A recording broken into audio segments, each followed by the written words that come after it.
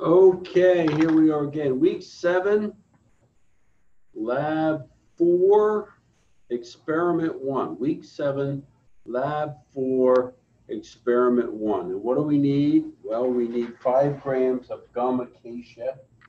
That should be in your kit. It'll look like this. Okay. Mortar and pestle. Mortar, pestle.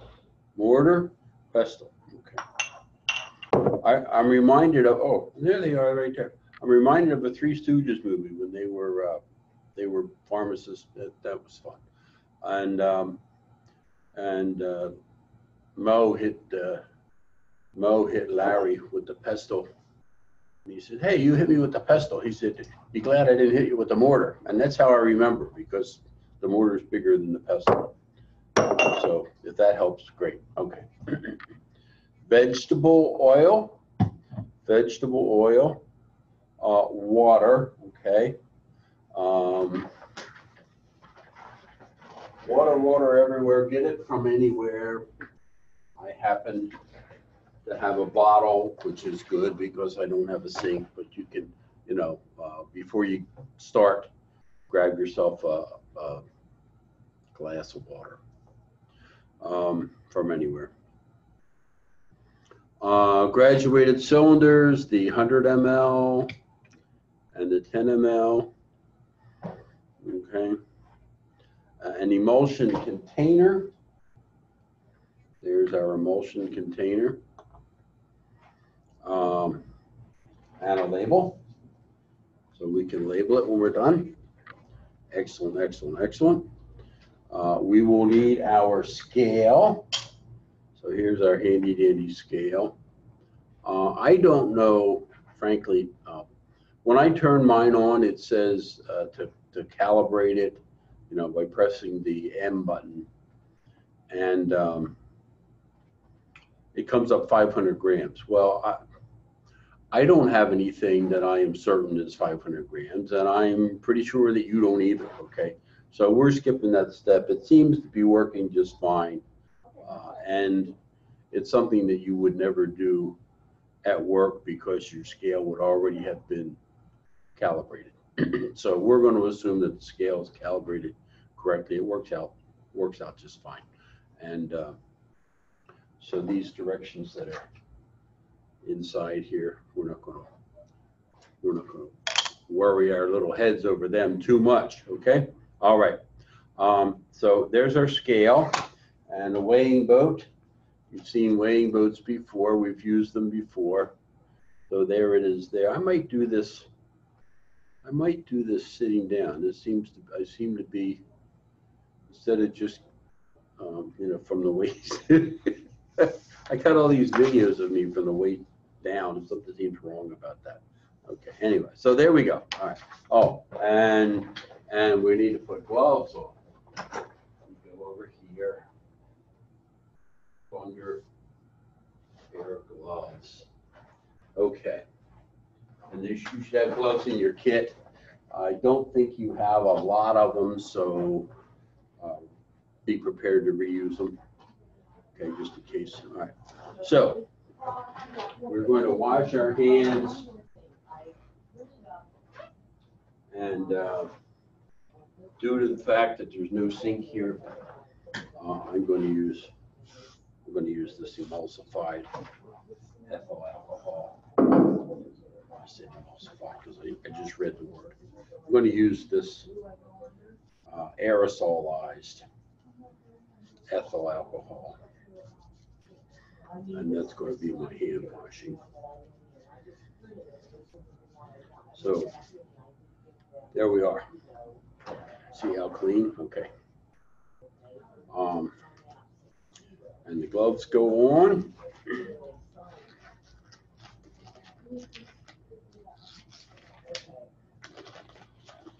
I think I could use like one size bigger, maybe, or maybe 2 sizes bigger.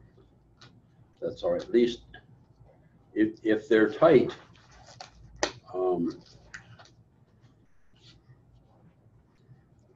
presuming you can get your fingers all the way down to the end of them. If they're tight, you feel like you've got better touch, because it becomes like a second skin. It is not as clumsy. You don't want your gloves to be real big and clumsy.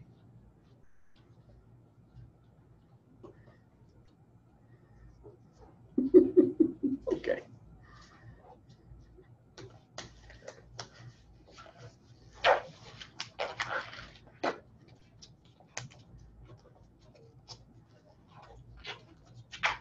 It's better. This one doesn't seem to. There we go.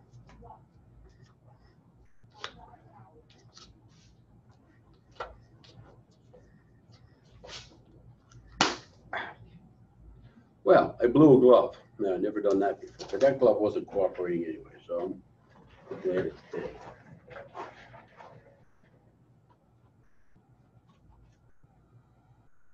Or, oh, good, okay.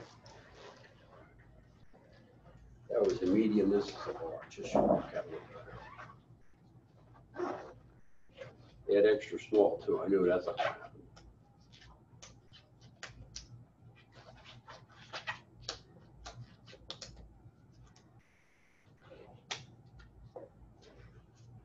Okay, all right, so we are washed and we have our gloves on. Okay, now as you recall, they talk about a procedure for weighing that involves weighing the boat and then recording the weight and then taking the boat off and subtracting that from the weight that you have so that you know you have the right weight without taking into account the weight of the boat. Okay. Our scale tears, and most scales that you will use just about anywhere today will tear. Okay.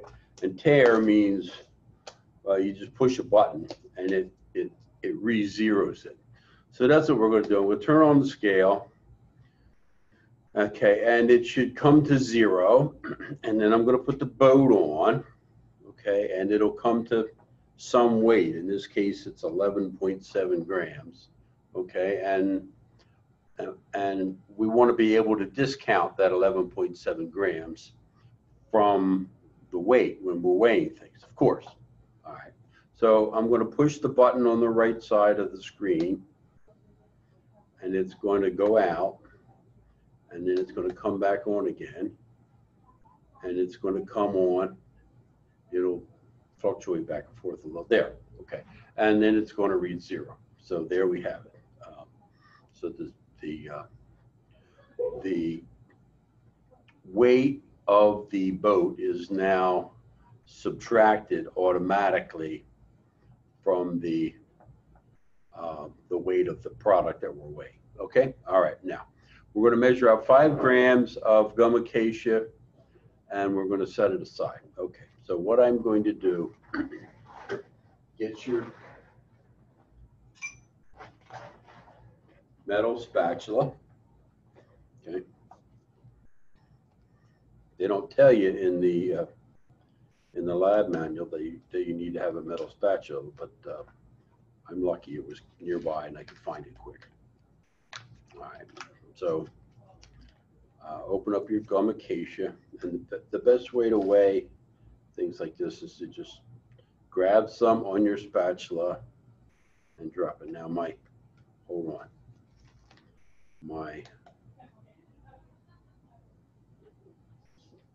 okay, we're good.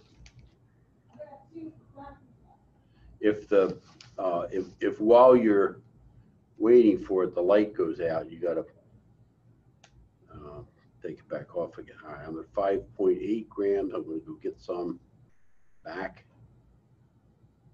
5.2 is still a little heavy.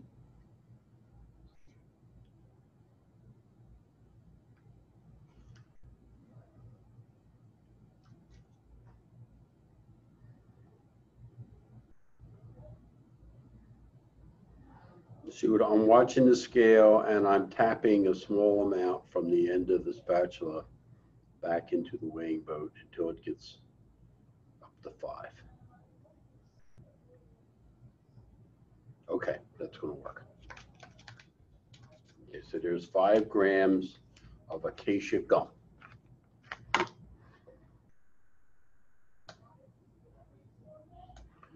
Turn off the scale.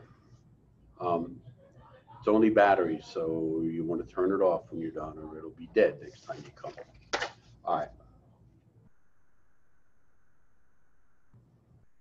Okay, and then just set it aside. Wonderful. Okay. 20 mLs of oil. Okay. Now we put the oil in the 100 ml graduated cylinder because the amount of the water is 10 mLs and 20 mLs won't fit in there. Okay, so we're going to put the oil in this 20 ml graduated cylinder. Okay, again, read the meniscus at the bottom, not on the edges. With some things, it's a little easier to see the meniscus. I noticed that yesterday, which to you was last week,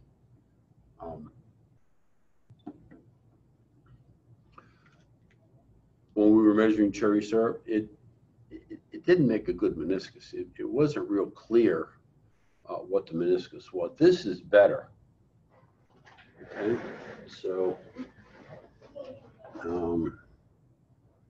there you have it, because I'm holding it up and it should be sitting on a stable surface, but so you can see it. You know what I can do? Put it down and move the camera.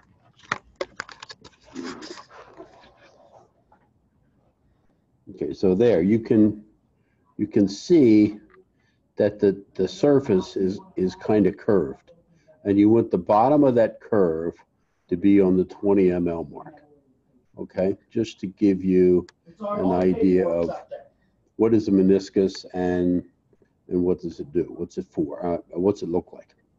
And that's pretty much what it looks like. You can see that it's almost a distinguishable line at the top there. That's where it creeps up the surfaces, and you want to make sure that you're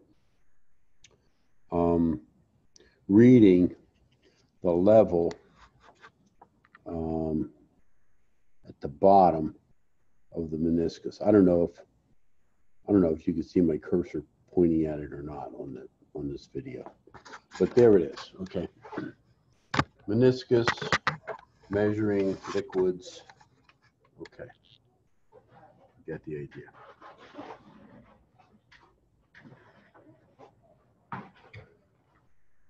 So there's our 20 milliliters of oil, and this is going to be our 10 milliliters of water.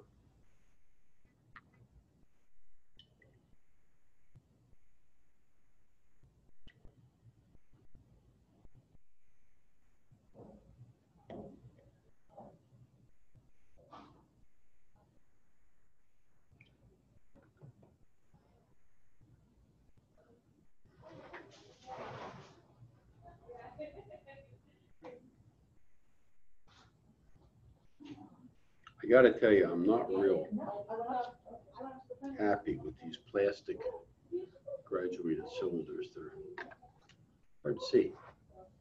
Whereas if I put my glasses on, that might help too, huh? We're good. We're good. That's 10 mLs. So we got 10 mLs of water and 20 mLs of oil. So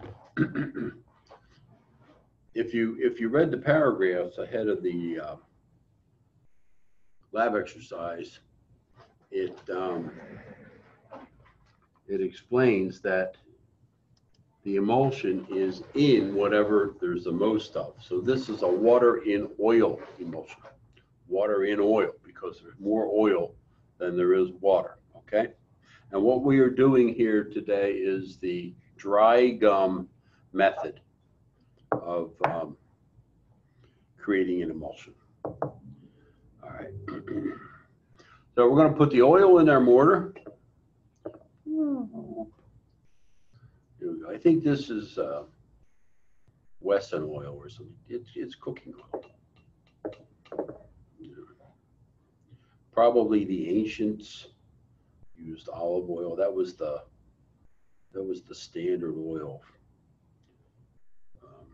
1,000 years ago, and it's still a staple today in cooking as well as compounding. Okay. Oil in the mortar and then put in the gum. Okay, so now you know why they call this dry, because we're going to put the gum in and there's no water in there yet. Okay, so this is the dry method, okay, as opposed to the wet method where you mix it up with the water and then add the oil.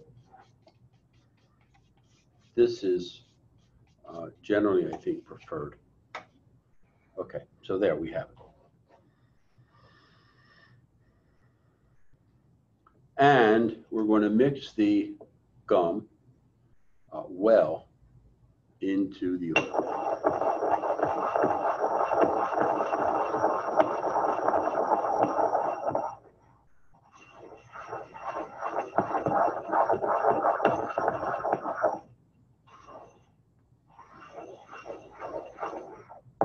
Okay, and that seems to have gone very easily. It looks like it's all dissolved. I don't see any granules. I don't see any particles.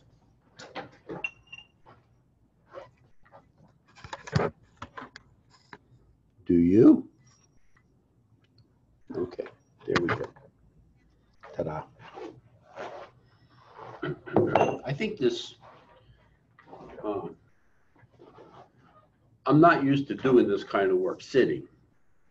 It's a standing kind of a work, but as you can tell, if I'm sitting, you can see me and see the work at the same time. So that makes it all worthwhile. I can probably. There. Okay, and I know you're going to face some challenges making your video. It would be really good if you could find a helper. You know, if you know somebody who can help you, who can be your cameraman, help you make the video. Otherwise, it's going to be really awkward, and we'll make a lot of allowances for that. I understand that, but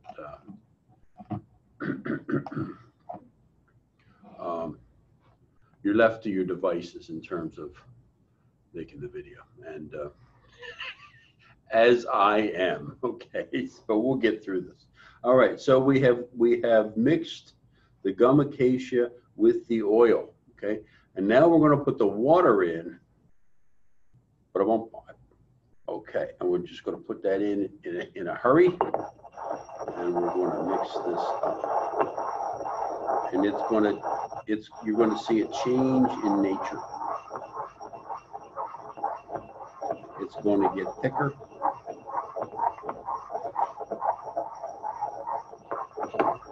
And it's going to change somewhat in color.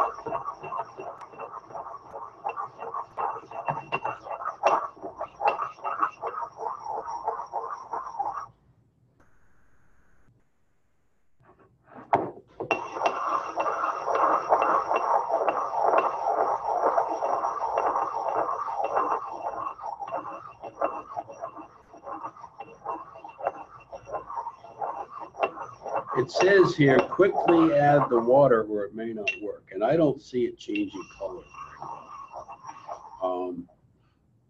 Sometimes it's not a bad idea if it fails and you do it again. I want to try something here so we can all see it together, because if you remember, I added the oil to the acacia and it mixed up, and then I spent a lot of time showing it to you and talking about it, and I may have blown it. I am going to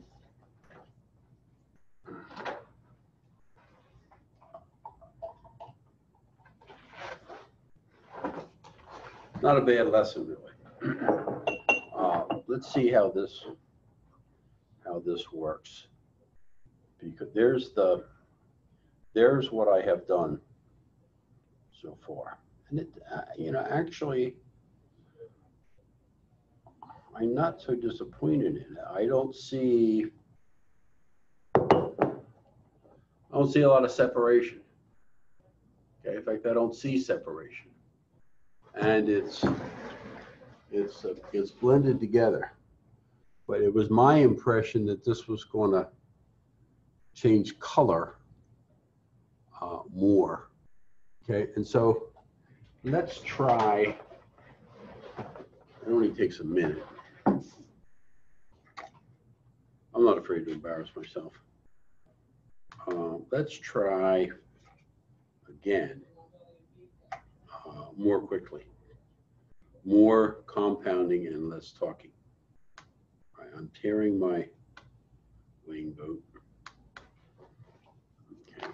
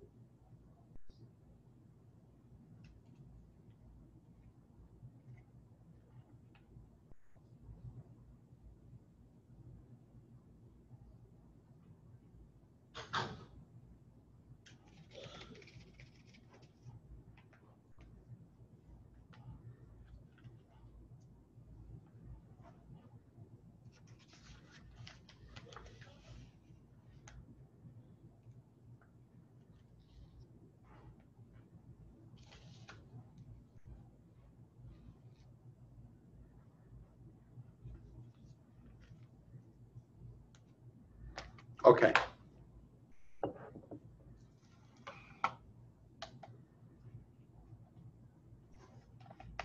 Oil.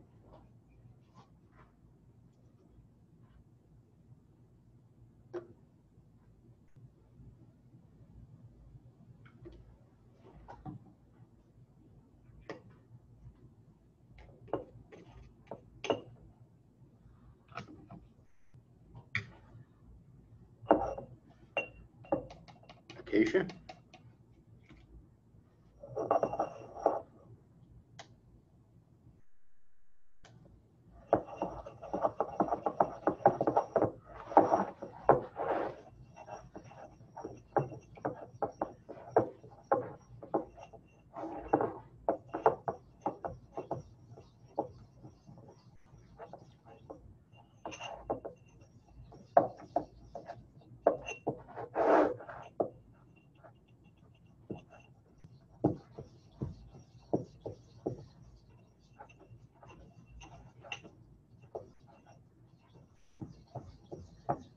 Give it a good mix.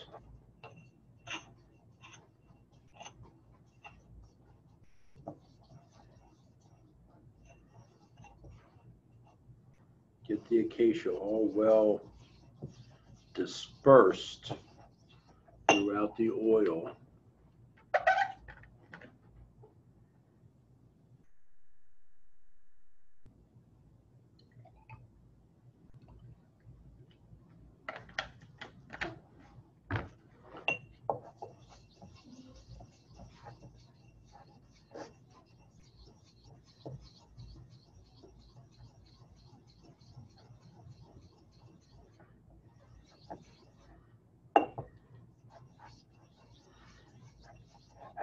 And when that is done, add the water. And then mix.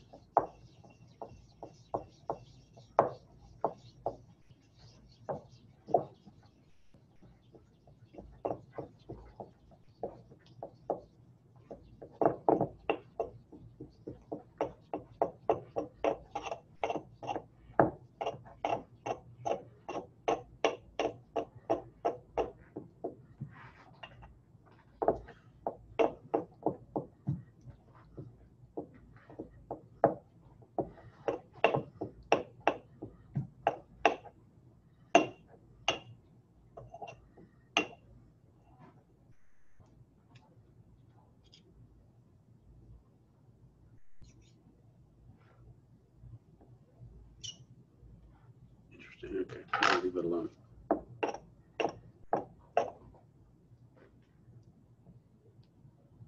I'm going to get another beaker so we can look at it.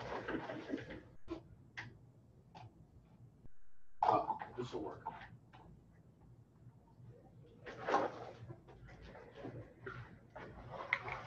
Medicine cups.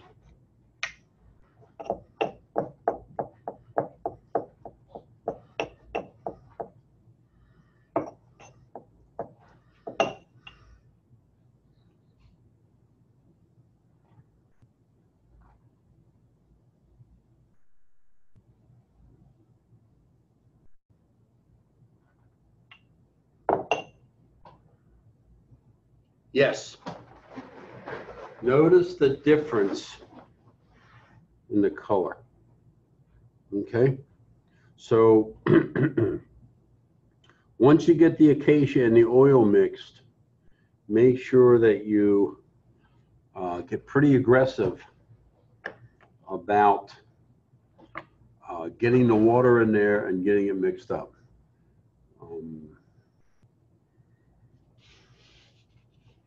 This will work.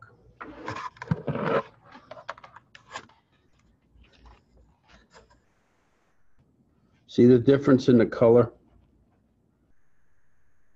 Okay, the one on the well, you're right, my left, I don't know. The one in the little medicine cup is the one that was done, I'll say better, okay? And notice the one on the left, it's starting to separate already. Now, they will all separate if it's an emulsion, okay? It's not a solution, it's an emulsion. And so they will separate, you can expect that.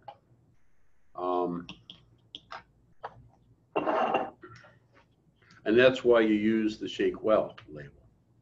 All right, so I'm going to pour from here over here so I don't make a big mess.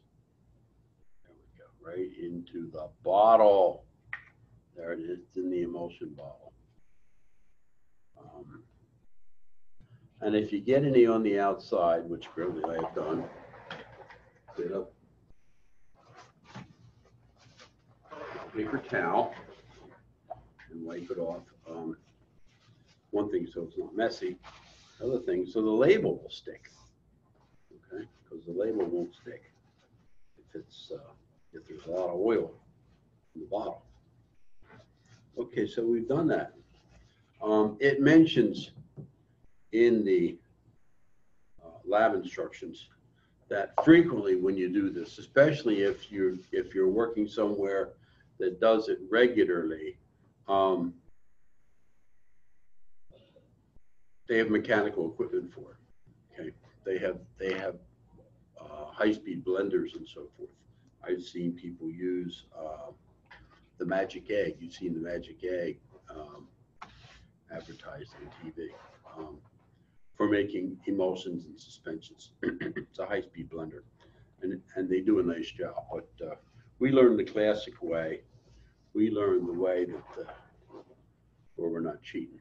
Notice the color. It's a nice color, and it's fairly uniform, and that's the idea. Okay. Now we put it in the bottle. We are going to label it. I'm going to write Shake Well right across the top here.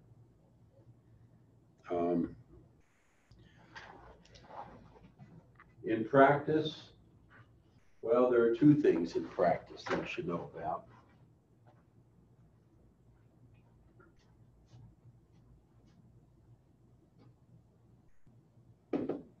Excellent. There are stickers that come in a roll that you could put on, okay, that say Shake Well, okay. Furthermore, you have a hard time finding a place to work these days that is not computerized. And in that case, the computer will print the label, and these programs are sophisticated enough that if it needs a Shake Well label, it'll also print that for you. The auxiliary labels that are indicated print from the computer onto the label stock, and so it'll print you a Shake Well label. So one way or another, you'll have a Shake Well label. Okay, and this is a water in oil emulsion, and I'm just going to label it that way. Okay, and we had 10 mLs of water and 20 mLs of oil, so we have 30 mLs, don't we? Yes, we do. Okay, today's October 10th, and there's my initials.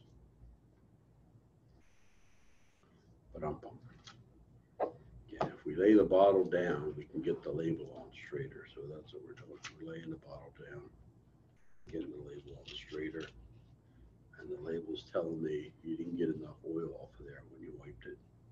You might want to wipe it with a little alcohol on a paper towel. Okay, I did get it on. Okay, so there's your product. Okay, very good.